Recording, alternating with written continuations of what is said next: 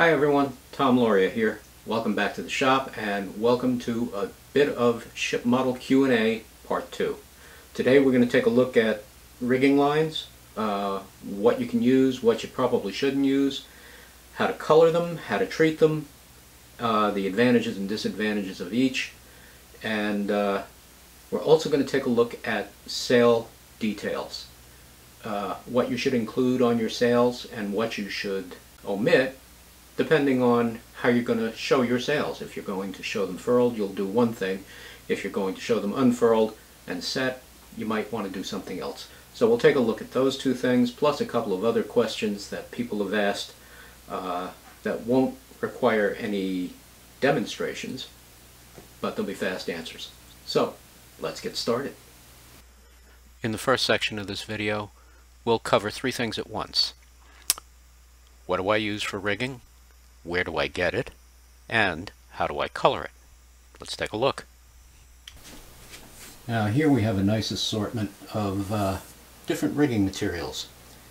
And these three represent what I prefer to use. There are other things you can use, but some of them some of them I just don't know about. I've never had any experience with them, and some I know to be not really suitable for ship model rigging. Things like monofilament, and you're probably saying, who would use monofilament on a ship model? But I've actually seen ship models with monofilament line. It's a big mistake. Almost equally as big is nylon, and you find a lot of nylon and a lot of synthetic threads when you look at especially the European kits. They seem to favor like nylon or Dacron or whatever it is they use. It's an unspecified rigging line, and it's certainly synthetic, and it's really not suitable. If you have this rigging line in your kit, please don't use it. Look around for other, you can get stuff from other sources. Blue Jacket Shipcrafters comes to mind. Siren Ship Models right there is now producing some, or having made for them, some rather nice looking linen rigging line, and the sizes are precise. The look of the stuff is very good.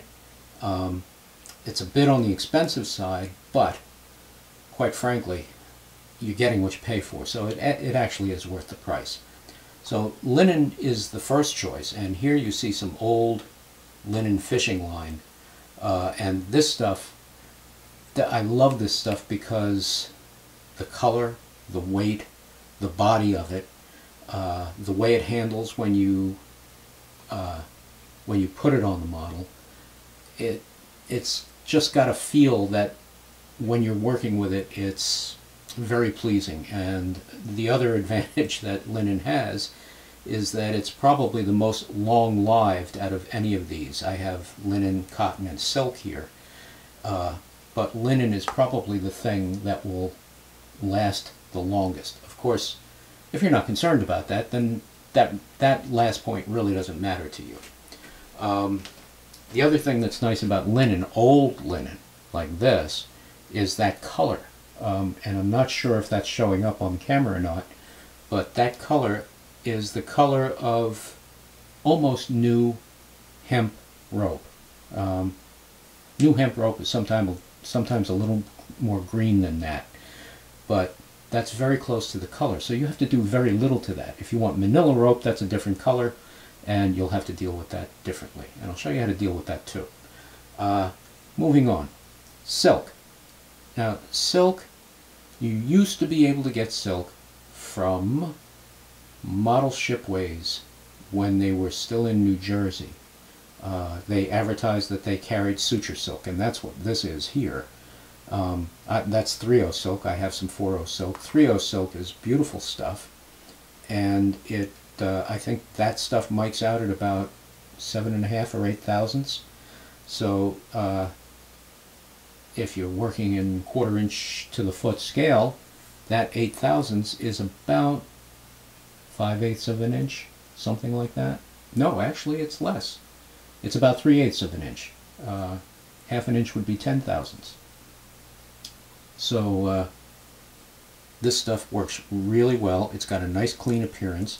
It does stretch a bit, as does any of the silk line. And even finer than this are these sewing threads, silk sewing threads, and you can get those. You can get those almost at any place that sells sewing supplies. Jo-Ann Fabrics, Calico Corners. Wouldn't surprise me if Michaels or A.C. Moore had them as well. I got these at Jo-Ann Fabrics. They have a limited palette in silk, but you don't need many colors. You only need about 2 or 3 colors, and that'll do you quite nicely. So for really small sizes, this silk line comes in very handy. And the last is cotton. And cotton does a good job of looking like scale rope. Not quite as good as linen or the silk, but it does a good job. And it's more easily and readily available in more sizes. So that could be a factor in why you would choose it. Doesn't last as long as silk and linen. Linen line can last a couple of 100 years. Same with silk if it's treated properly. But cotton tends to degrade a bit faster, so you got to watch it there. So those are the 3 basic things that I will use. I don't use linen exclusively. I'm not one of those guys that says, oh, well, I only use linen. I use linen when I have it in the proper sizes. If I don't, I will resort to other things that look equally as good. You know, back in the Dark Ages when we were all learning how to build model ships, the conventional wisdom was that you ran the line through a block of beeswax. You ran it through a couple of times, and this was supposed to impart body and act as a preservative for the line, make it last longer, and that is all true. Cotton line run through beeswax will last longer than cotton line that hasn't been run through beeswax. So everybody did it, and people would come up with different ways to do it. Some guys would just, you know, they'd just take a length of line like that, and they would run it through once or twice or 3 times, and that'd be the end of the tune. And to the naked eye, you couldn't see really any difference in the physical appearance of the line. So that seemed like a win-win situation. It preserves it and doesn't alter the appearance of the line. So that was a good thing. In recent years, a friend of mine who does a lot of work for museums, a lot of restoration work for museums, says that some of the people in those museums are starting to wonder about the wisdom of using beeswax on line, primarily due to the fact that everything is deteriorating before our eyes. We just don't see it. And everything gives off gases as it does that. It changes from what it is to what it's becoming, and when it does, an inescapable result of that is these off gases. And we're talking about mini microscopic amounts of this stuff that we would never be able to detect. Apparently these conservators and museums have ways to measure this. I've never come across it myself. But they say that beeswax, this natural stuff, this gives off a gas, and it's acidic, and it can be hastening the degradation of the line. I don't know that, because this is stuff that has just come out in the last 10 years or so. Whether or not to actually put the beeswax on has become a controversy. In the category of erring on the side of caution, I've stopped using beeswax. But there are still plenty of guys out there that do. Don't blame them if they do, because there's just not a lot of hard evidence not to. So, back to treating the line with beeswax. as I said, you can run it through a couple of times and you can feel the difference immediately. But the stuff is sitting up on top of the surface. It's right on the surface of the line. So what I started doing some years ago, before I stopped adding the stuff altogether, is I put it in the vise like this, and I get either, if I can find it, a piece of cloth or a piece of leather. The leather will add color. So if you don't want your line colored, don't use leather. Use a piece of paper or a piece of cloth or something. I'll get one. I'll be right back. I'm going to use this little wad of paper towel here. So what I do is I put it in the vise like this, or what I used to do, and pull it nice and tight, and then actually burnish it until I can feel it right through the pad. And then I know I'm melting the wax into the line.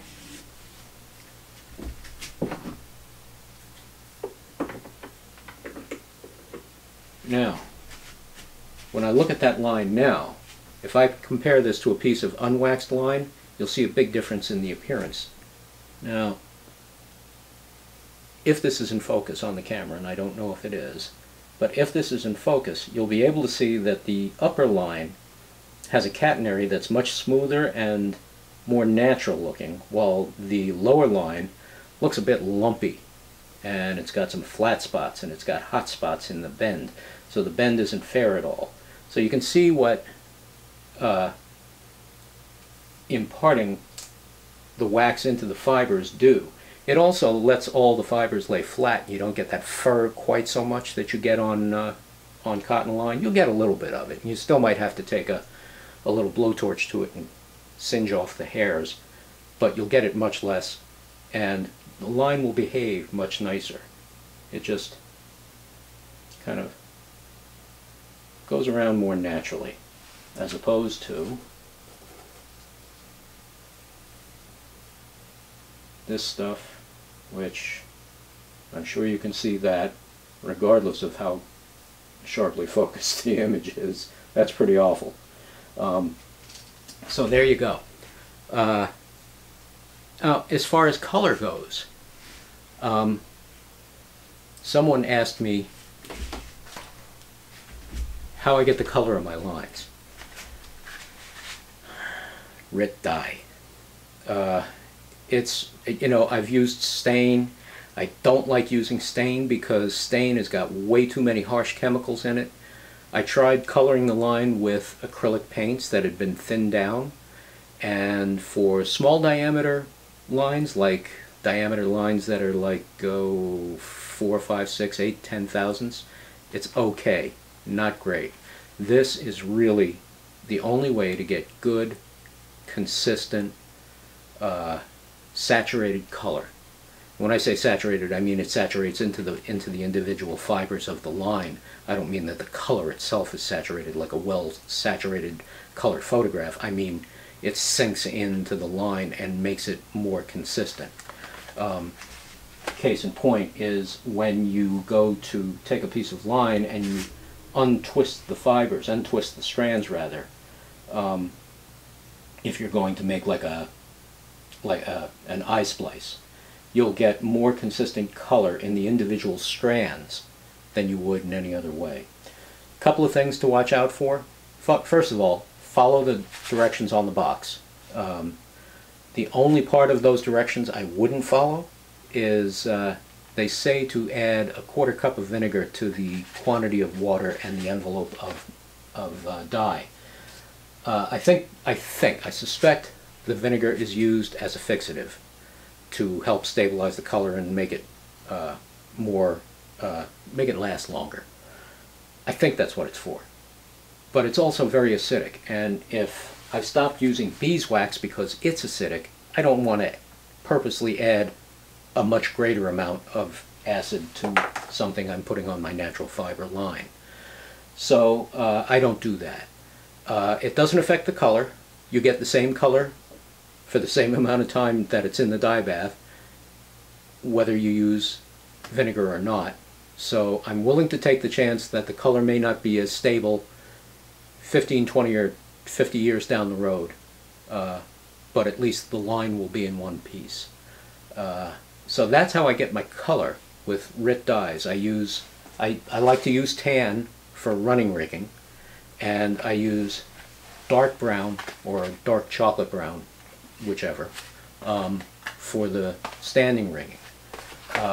You can dye, they recommend you use the dye hot, and you can do that, but you have to be very quick in the dye bath with this because it reacts very quickly. Inside of 20 to 60 seconds, you've got the color you're looking for. And also with dye, another hint is always let it go a little darker than you actually want, because when you're looking at it, it's wet, and unlike paint, it doesn't get darker when it dries, it gets lighter because you're going to rinse it. So some of the stuff that you see on your rigging line is stuff that's going to wash out when you rinse the dye out of it. So you can let it go a little deeper than you really want, knowing that when you rinse it underwater to get rid of the excess dye, you'll be getting rid of some of that excess color as well. So you can go a little bit darker with them, but it will happen very quickly if you use it hot. I think I prefer to use it cold, or at least room temperature, because it gives you more time to play with the line in the dye bath, and you have to keep it moving, you have to keep it circulating. Keep agitating it over and over. It's going to twist the line up and you're going to have to stand there and untwist it, but so what? You need to do that. Otherwise the line will sit on itself, it'll coil up on itself, and any place where it's touching, like if it's touching like this, those are all going to be hot spots, or actually they'll be voids, not hot spots. They'll be the exact opposite of a hot spot. There'll be nothing there. So you'll get all of these white or light spots on your rigging line. So keep it moving all the time. Don't let it sit still. This isn't going to take long. It's going to take, if you use it at room temperature, you might be doing that for 2 or 3 minutes before you get the color you want. And if it's taking forever to do it, then add more dry dye to the same amount of water and you'll get a stronger solution, and you cut down on the time that way. So, I mean, you have to play around with it, find what works for you. Clearly, after describing all this, you can see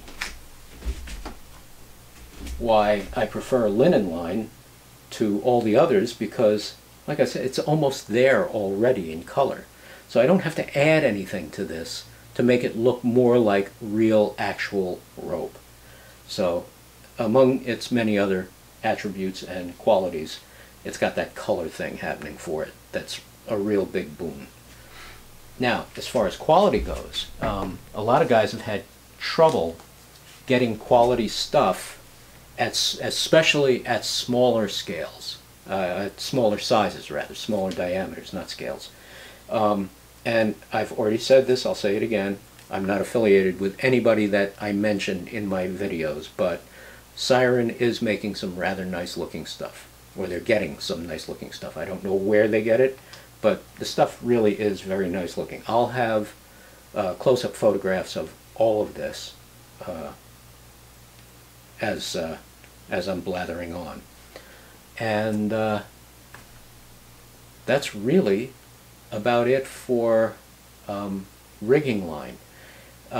One of the things that I've tended to do on the last half dozen models that I've built is, if they're large models and I have to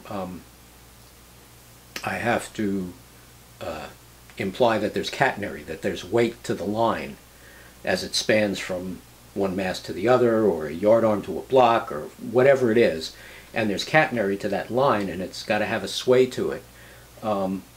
If I can't get it, you know, because I haven't treated the line and it looks like this, one of the things that I've taken to doing is mixing a very, very weak mixture of glue and water. And I put it on the line, and then I use a hair dryer to blow it dry, because the hair dryer will impart the proper catenary. If you keep it moving, it'll just put some sway and some arc into that line. It'll dry nicely, it'll dry quickly, and the white glue it dries invisible, especially when you've got it as diluted as I use it. Probably 6 or 8 parts of water to 1 part glue.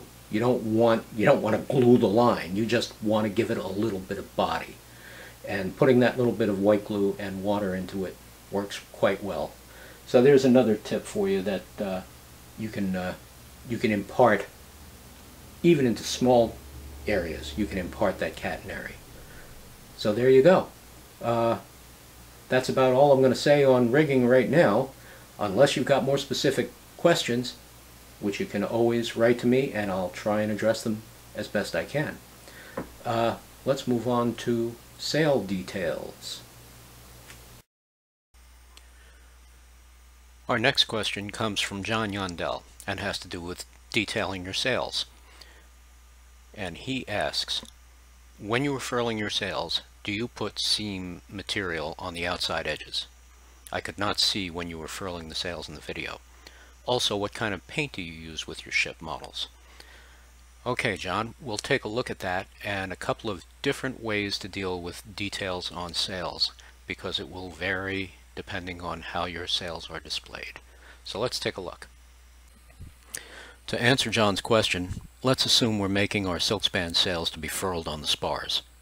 You have to consider the way they will be stowed. For example, on square sails, will you be gluing up to the quarters or to the yard arms? This could affect what's seen. There are certain details that should always go on regardless of how you're going to deal with your sails. Tabling, the seams that go around the perimeter of the sail, and corner reinforcements are 2 things that should always be included, at least on one side. Panel lines can be drawn in, as these will be randomly visible. Bolt ropes and foot ropes can be left off. Likewise for the reef points, the reef bands, the top cloth, and other sail reinforcing elements. These will just add too much bulk to the sail and make it difficult, if not impossible, to coax it into shape when furling. Now you'll notice that the bunt lines and leech lines have been included. Since this sail is going to be furled up, I had no need to make the requisite number of crinkles for those lines. I could get away with just poking a hole through the tabling at those points on the sail, and then running a line through there and fixing it with a simple knot on the aft side of the sail, which you'll see in the next photo. Here you can see the tabling I included on the aft side, but I did leave off the corner reinforcements and the panel lines. But you'll also notice the terminating ends of the leech lines and bunt lines, those little brown dots on the tabling on the sail. And this sail that you're looking at is for a model of the Kate Cory that I built some years ago. I made all the sails full size. If I were to do that now, I would probably reduce the size of the sails by about 20 to 30%, except for their length. They'd still have to fit along the spars. But even using the lightest weight silkspan and furling them as tightly as I could, I feel they just are a bit too bulky. Here's a photograph of the Champion of the Seas from the late 1850s. Notice how the furled sails look in this photograph. A little different from what I've got on my model, proving once again that no matter how well you think you've done something, you can always make it better. Now let's take a look at unfurled sails. Now here's a place where you get to show off your knowledge of sail construction. Don't have a lot of knowledge of sail construction, you say? That's easily remedied. These 2 books, Steele's Elements of Mast Making, Sail Making, and Rigging, and Harold Underhill's Masting and Rigging the Clipper Ship and Ocean Carrier, are essentials for anyone looking to take their sail making to the next level. Between the 2 of them, they span nearly 2 centuries of sail making and rigging practices. Here are 2 sample plates, one from each book. There is a wealth of information in the drawings alone, and the text goes into great detail on how things were done, as well as offering alternatives and variations. The details you see in these plates can, for the most part, be reproduced successfully on models of 1 to 96th scale and greater. At the smaller scales, the details can be indicated by pencil.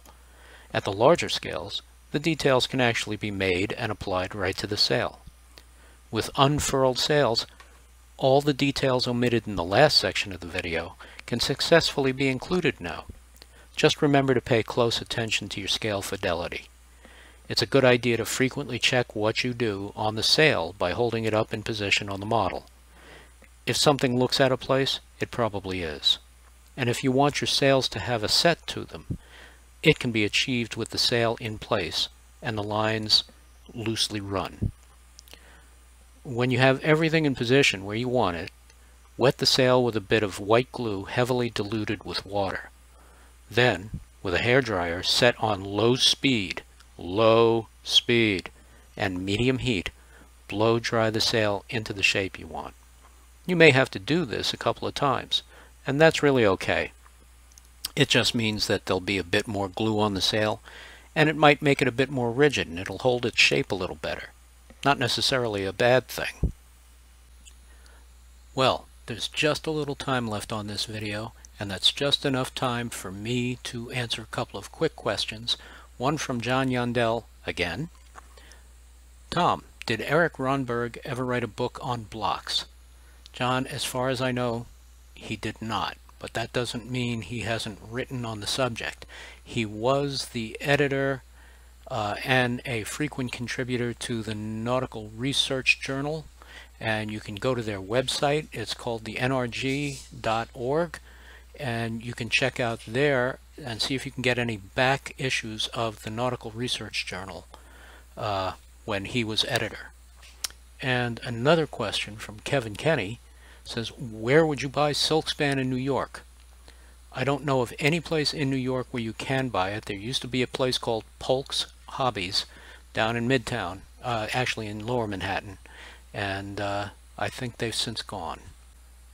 But you can still get it from Blue Jacket Ship Crafters up in Searsport, Maine. So that's it. Thanks for watching. I hope that this has answered some questions for you, and if it hasn't, pop over to the website, and you can always contact me through the contact page there. Send me an email and I'll write back. And until I see you again, take care.